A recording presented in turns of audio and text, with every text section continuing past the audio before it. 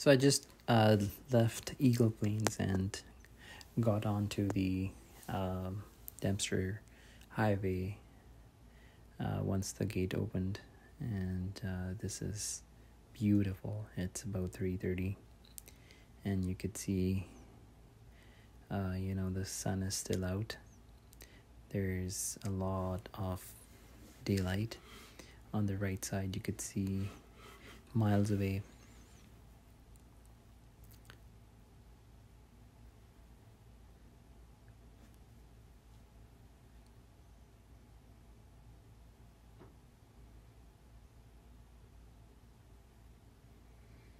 Road is smooth, although it's a gravel road built on permafrost.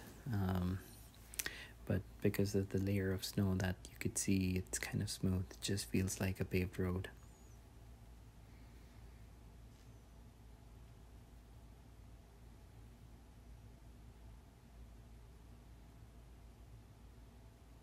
So visibility is really good. You could see miles away.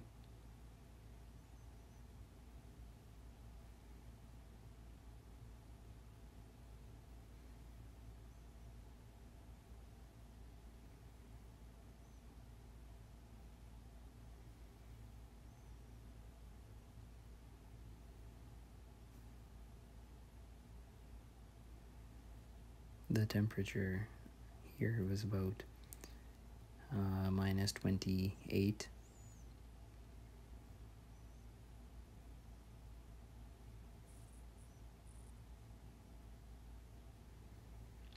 I'm driving at about 60 kilometers per hour.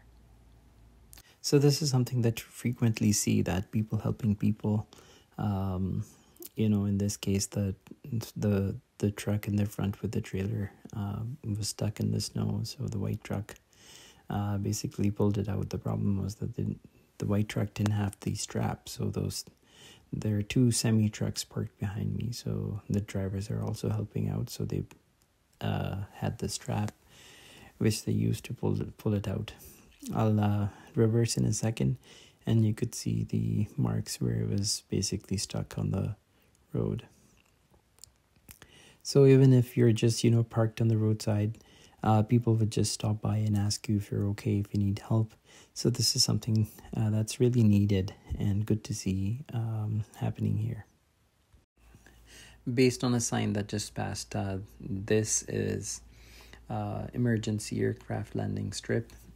It has wider shoulders, or like it's just wider, and this is the same highway where an aircraft would land. You're not supposed to slow down or stop here. You're just supposed to just keep driving normal speed. Thought I should just share it with you. If you could see this dust, it's because of the snow or dust. It's because of the truck that's driving almost a kilometer away from me. But this dust, I've noticed that remains suspended in the air for quite some time. Although this is 1 kilometer, in other instances, even after 2-3 kilometers, this dust trail makes the visibility really poor. You could see the equipment is still, grader is still working, cleaning the road, and it's so close to me, but it's hardly visible.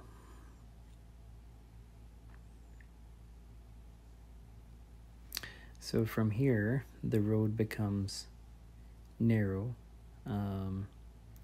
as they basically told us that at some places the highway is going to be narrow. So I just turned on my high beams so that the opposite traffic could see me coming. So, but I think it's because of the low temperature, the snow particles, they remain suspended for longer. So if anyone knows more about it, the scientific phenomenon behind it, so please share it with us in the comment section.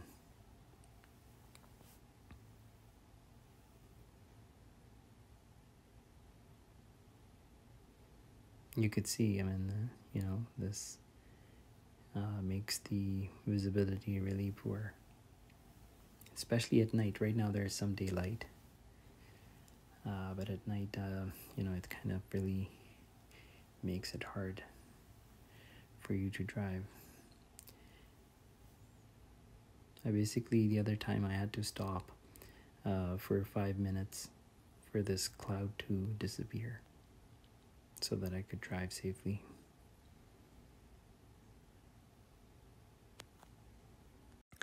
Up ahead, you could see some interesting looking mountains. Absolutely stunning. This is actually kind of steep road, although there have been steeper roads. But I'm applying brake right now. The brake is not working very well because the temperature is really low. So using, .3, .4, or .5.1 brake fluid is definitely recommended for sub-weather temperatures, especially if you're planning on doing a trip to the Arctic Circle. It's so beautiful.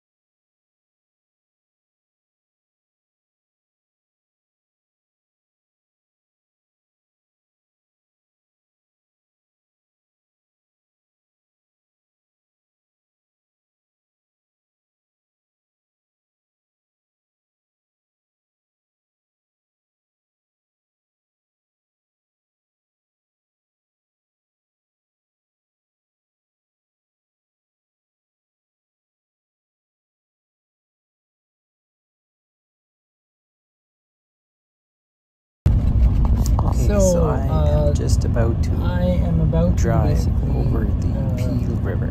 Drive on the Mackenzie River. Is frozen. Keep left onto Dempster Highway. River, frozen so river. This is where basically you would use a ferry in summer. So this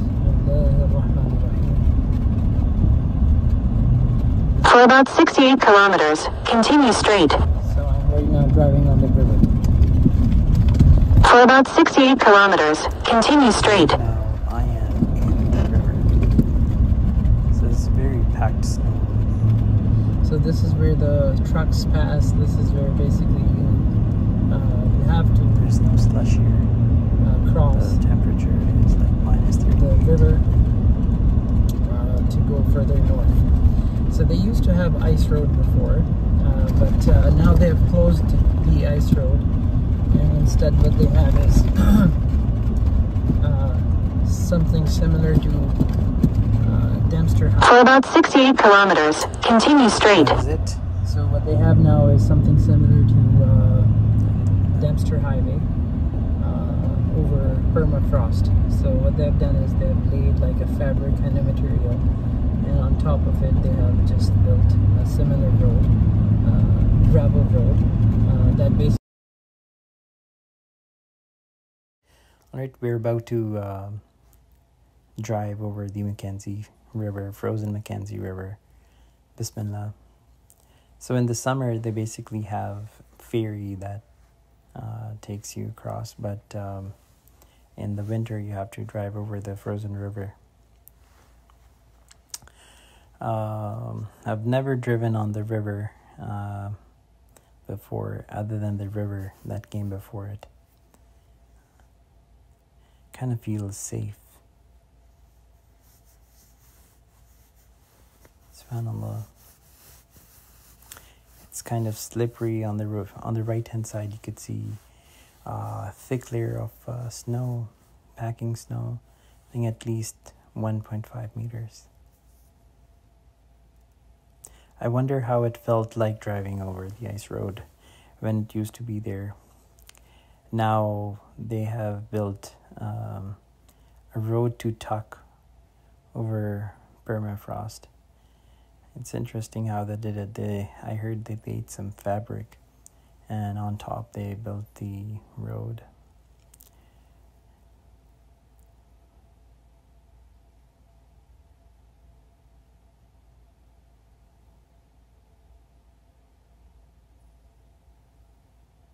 It's a wide river, and we're approaching the end.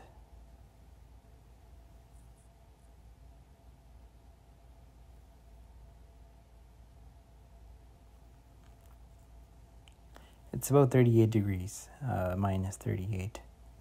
And here we are. Alhamdulillah. Right.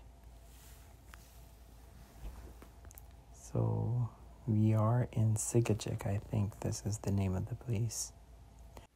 This marks the end of my road trip to Inuvik. Stay tuned for more. Hope you enjoyed it.